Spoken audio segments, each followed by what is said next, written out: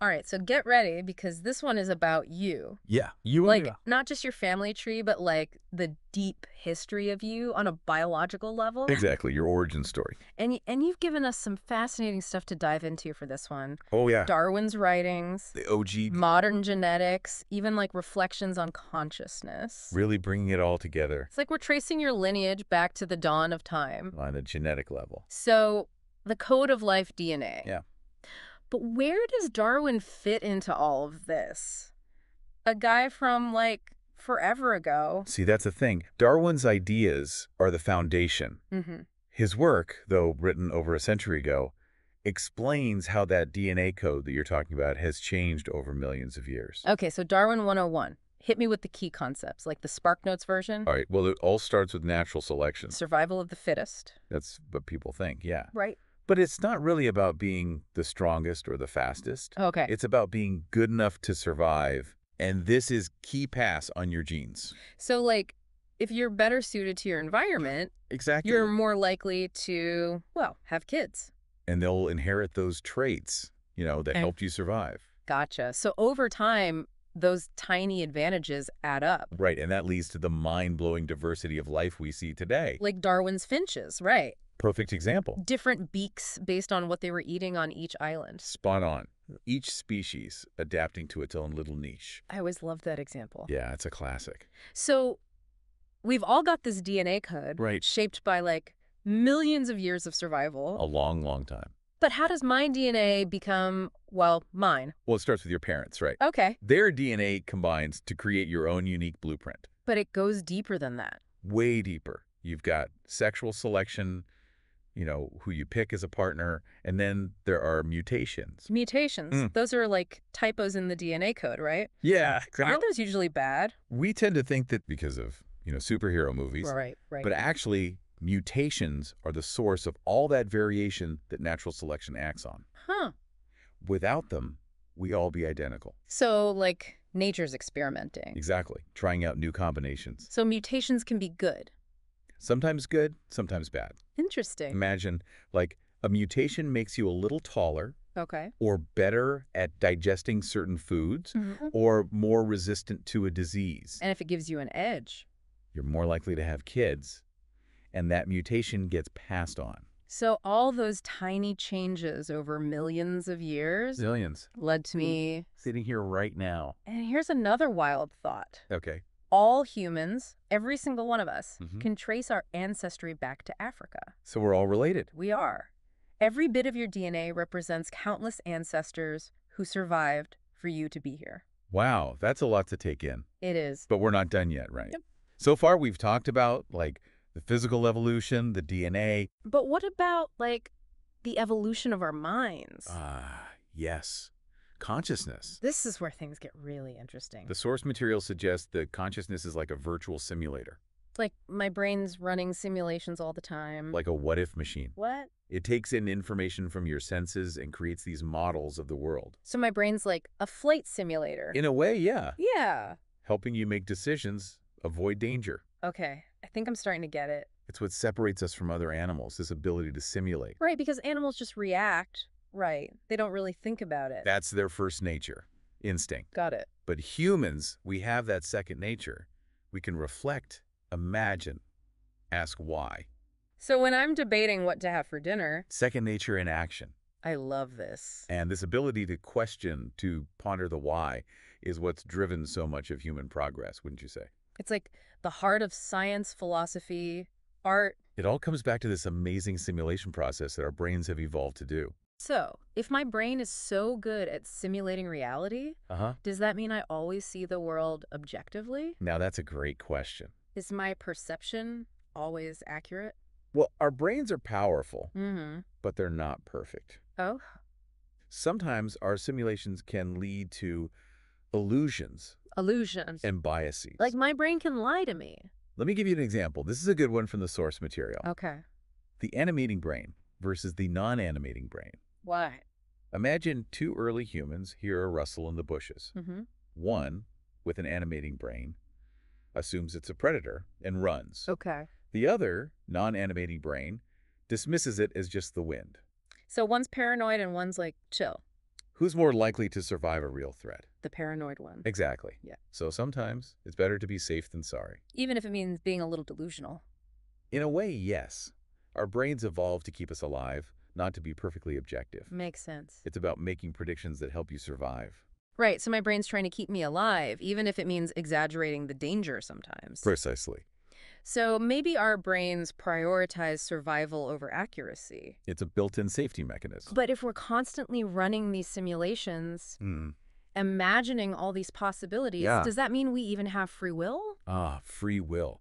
The big question. Right. Well, the source material hints at a possible connection between our evolved consciousness and the illusion of free will. Whoa, wait. Illusion?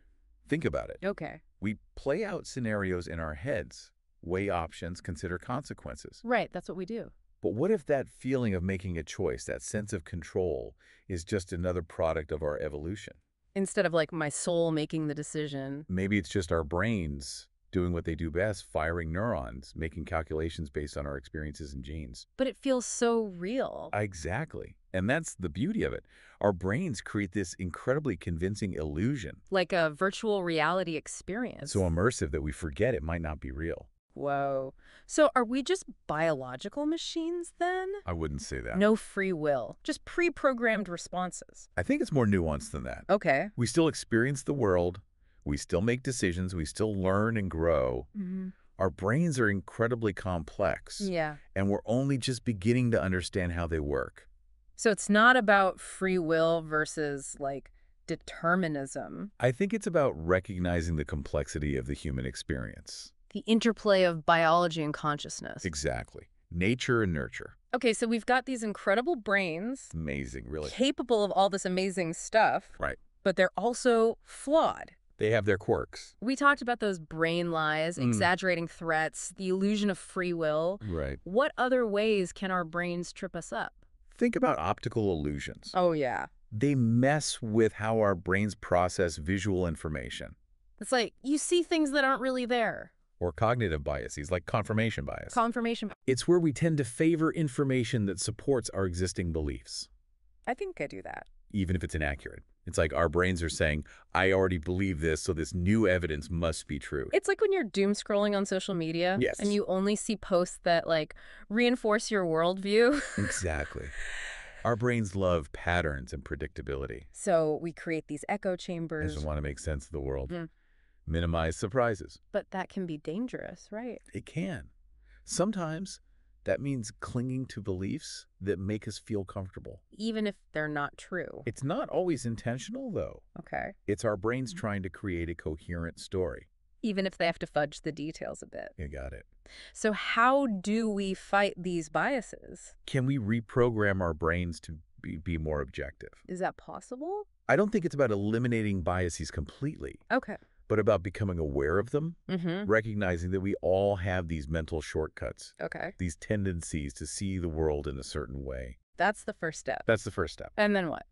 From there, we can practice things like actively seeking out diverse viewpoints, Even if it's uncomfortable. especially if it's uncomfortable. Gotcha. It's also important to cultivate a healthy skepticism. Question everything. Don't just accept things at face value. Dig deeper.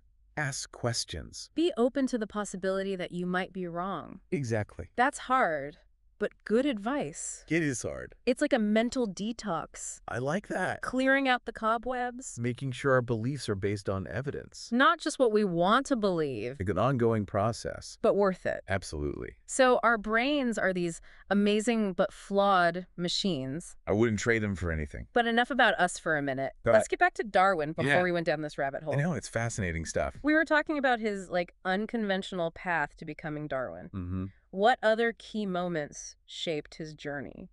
Well, he talks about his struggles with math Mm-hmm. in his autobiography Really? and how he almost gave up on geology because the lectures were so boring.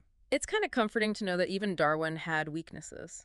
He wasn't just born a genius. He had to work at it, just like the rest of us. Exactly. And he was self-aware, too. Mhm. He knew his limitations. And he sought out people who could help him. Like mentors. Exactly.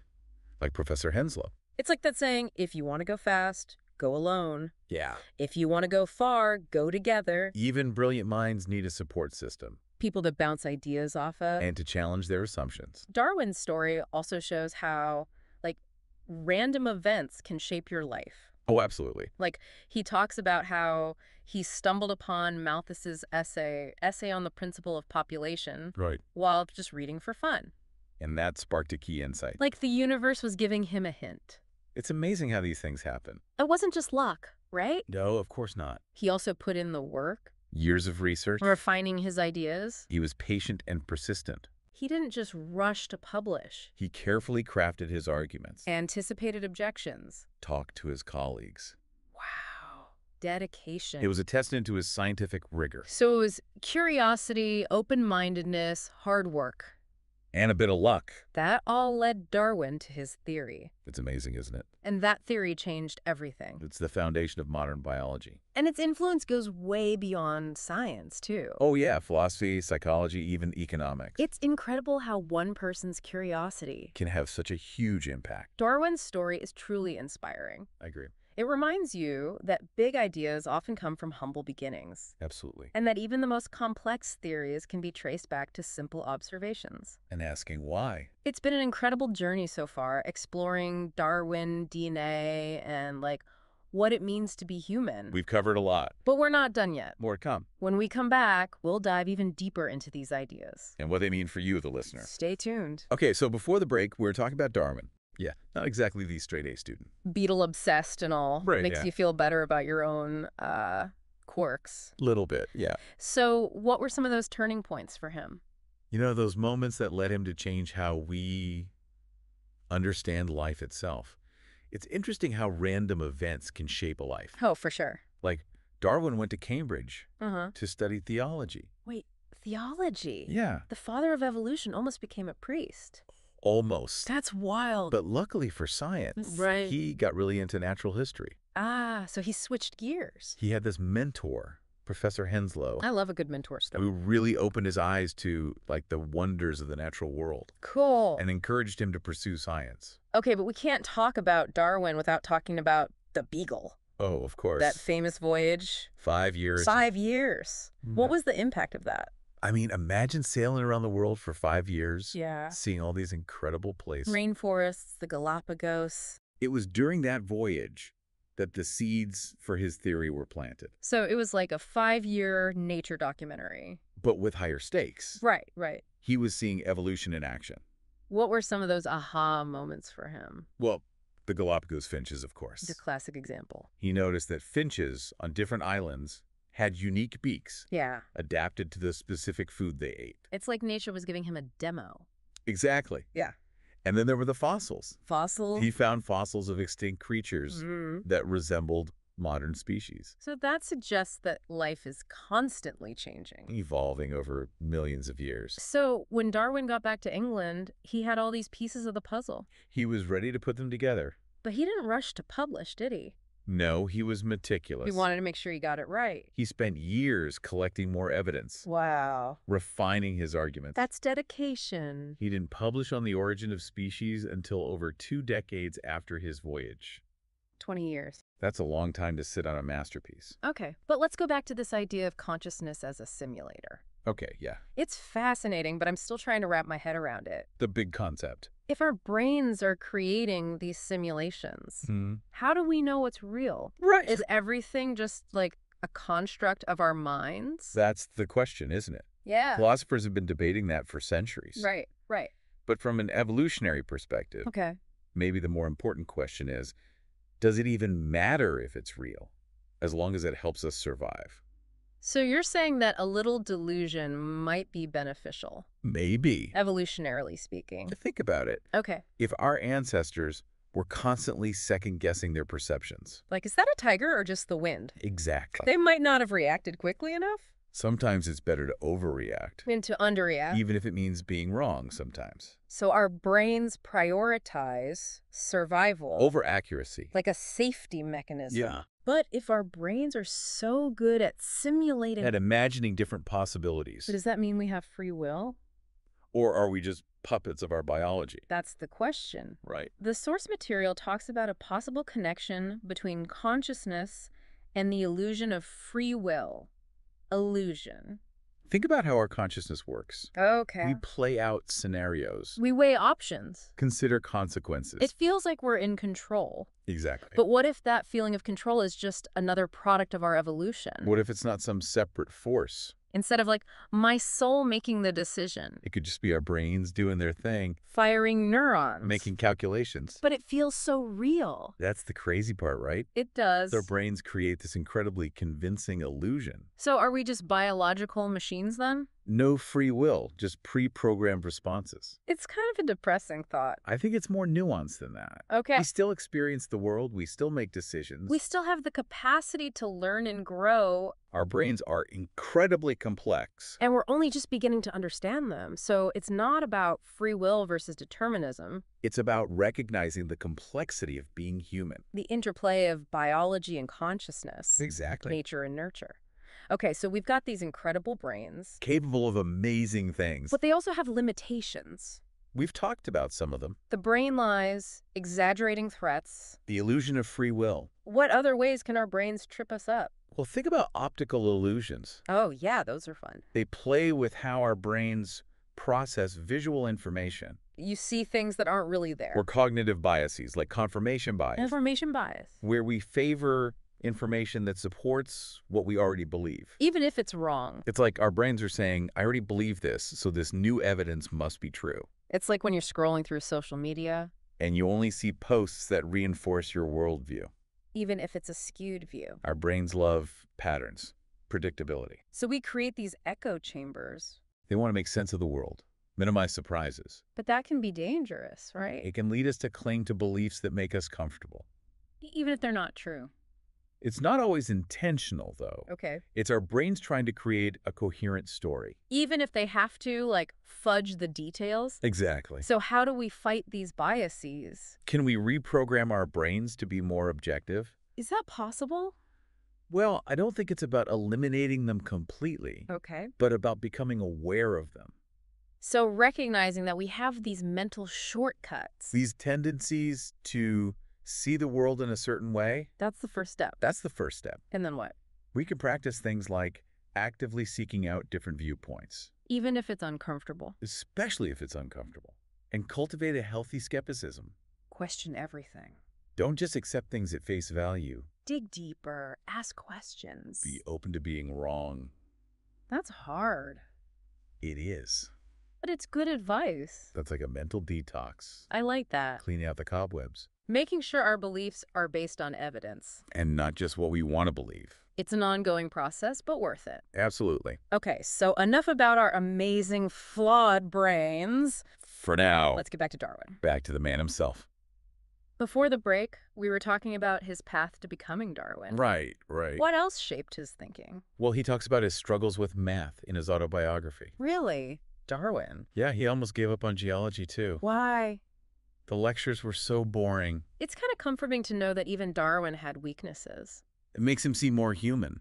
Right, like he wasn't just born a genius. He had to work at it. And he was really self-aware, too. He was. He knew his limitations. And he sought out people to help him. Like his mentor, Professor Henslow. Exactly. He needed people to bounce ideas off of, challenge his thinking. It's like that saying, if you want to go fast, go alone. Yeah. If you want to go far, go together. True. Darwin's story also shows how random events can change your life. Yeah. He talks about how he just happened to read Malthus's essay. Essay on the Principle of Population. Yeah, while he was just relaxing. And that sparked a key insight for his theory. It's like the universe was dropping him a hint. It's amazing how those things happen. But he still put in the work. Years of research. Refining his ideas. Being meticulous. He didn't rush to publish. He wanted to get it right. So it was curiosity, open-mindedness, hard work And a bit of luck. that led him to his theory. Which changed everything. And it goes way beyond science, too. Oh, yeah. It's influenced philosophy, psychology, even economics. It's incredible how one person can have such a huge impact. It really is. Darwin's story is inspiring, though. It is. It reminds you that big ideas can have humble beginnings. That was true. That even the most complex theories can come from simple observations. And a willingness to ask why. So, this has been quite a journey, We've covered a lot. exploring Darwin, DNA, and what it means to be human. The big questions. We're not done yet. We'll be right back. To dive even deeper into these ideas and what they mean for you, the listener. Okay, so we're back and ready for the final stretch of our deep dive. Into you. The Darwinian you, the DNA you. The thinking, feeling, questioning you. It's been quite the journey so far, wouldn't you say? We've covered a lot of ground, that's for sure. From natural selection to consciousness as a virtual simulator. And Darwin's own path, from beetle enthusiast to scientific icon. We talk about how your DNA is like a story of survival, right? A testament to countless ancestors who beat the odds so you could be here. Makes you feel kind of, I don't know, special in a way. It's a humbling thought, for sure. And we explored those 3 pounds of meat in our heads, the brain. Amazing organs. Capable of simulating reality, but also, like, prone to biases and illusions. Those brain lies were a bit of a reality check. Yeah, made me question everything for a minute there. But it's all part of understanding how we work. So before we go full existential crisis mode, let's bring it all home. Okay. What does this all mean for the listener? Why should they care about Darwin, DNA, and consciousness? Like, what's the takeaway here? Because Darwin's legacy isn't just some old theory. Right. It's woven into who you are. Okay. Your body, your mind, your very existence is a product of millions of years of evolution. So I'm not just a random collection of cells. You are a product of an incredible process. A walking, talking testament to natural selection. You could say that. That's kind of epic when you put it like that. It is pretty remarkable. It's like a reminder that we're part of something bigger. Than ourselves. Understanding this deep history, it gives you a new perspective. On your place in the world. Like we're all connected To each other. to all living things. To the entire history of life on Earth. And we're still evolving, really. From its- Who knows what the future holds? That's the exciting part. So last thought to ponder as we wrap up. The big one. If our brains are these virtual simulators, Capable of amazing thing. but also prone to biases, How can we, hack our own thinking? how can we make better decisions, Be more aware of our limitations. Any tips for our listeners? It starts with awareness. Recognizing that we all have these biases. Okay. From there, we can try to seek out different viewpoints. Even if it's uncomfortable. Especially if it's uncomfortable. Challenge our own beliefs. Be Exactly. more skeptical. Don't just believe everything you hear. It's about being curious, open-minded, Willing to change your mind. recognizing that our understanding is always evolving. That's like life itself. So there you have it. The Darwinian you. The DNA you. The conscious. Questioning you. It's a lot to process, It's a lot to think about. but hopefully it's given you a sense of wonder. About your place in the universe. So keep asking questions. Keep exploring. Keep learning. And remember, your journey of discovery is just beginning. Thanks for joining us on this incredible adventure. It's been a pleasure. Until next time, keep diving deep.